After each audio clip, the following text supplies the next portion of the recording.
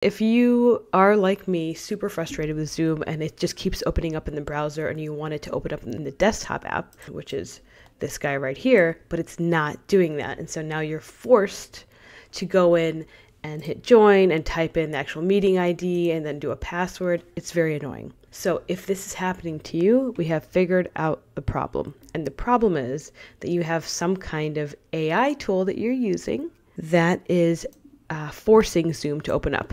So I'm going to go ahead and open, this is Tactic. This is a really popular one. Let me take my screen down here. So this is Tactic. It looks like this. Here's the logo right here.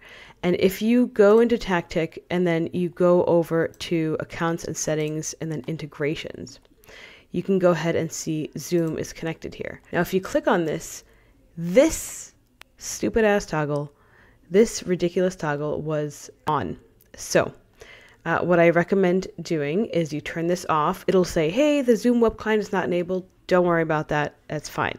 We don't want it to open up the Zoom web client automatically. So you disable this. You can exit. And then when you click on a link like this one, it then pops up this lovely, lovely button that we have all missed. And then it prompts the desktop app to open. I hope this was helpful and that you got some value from it and that it saves you a lot of frustration. Please do like and subscribe to this channel. It makes a huge difference and I really appreciate it.